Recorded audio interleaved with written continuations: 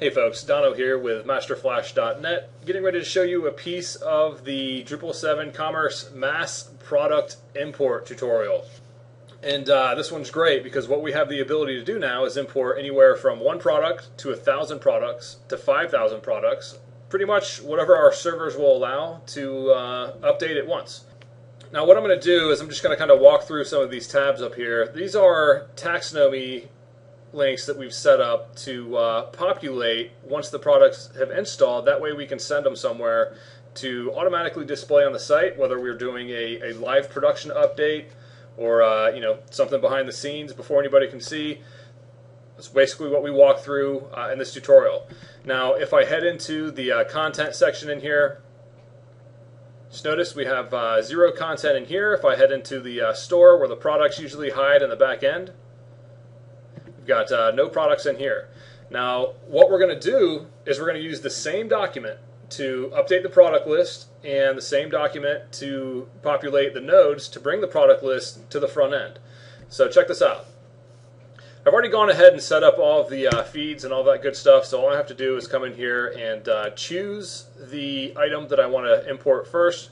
And of course what I'm going to do is I'm going to import the products. And it's as easy as this. I'm going to grab one document here. I'm going to go ahead and hit import. And this should populate about 30 products. Okay, so if I head into the store, go back and look at the products in here, you can see that we've populated the SKUs, the titles, and of course the images and the cost. Okay, so obviously right now that doesn't do any good if it's not showing up on the front. So what I'm going to do is I'm going to come back into the feeds to set up a import of nodes, and I'm going to do that by using the same exact file that I used to import the products. So if I come in here to the nodes, I'm going to choose the same file, run import.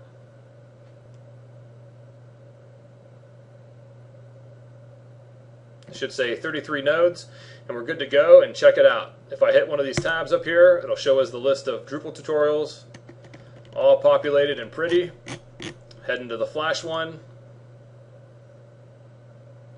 all populated and pretty, and we've got obviously several pages of these.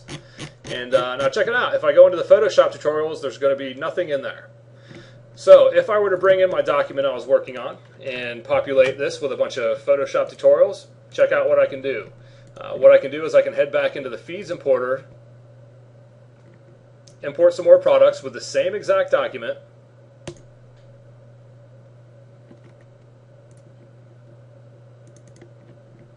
I can import here.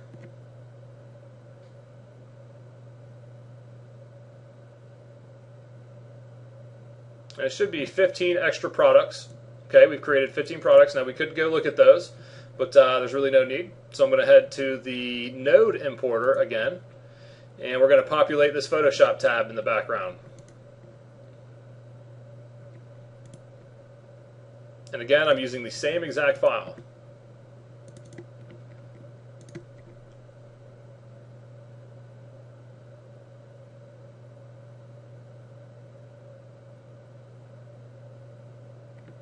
And hopefully this doesn't blow up in my face. And check it out. Alright, and then we have our entire list of Photoshop tutorials populating within minutes. And it's extremely easy to use. So if you have any use for updating multiple products or just using your products based on a feed, that's what this tutorial is going to teach you.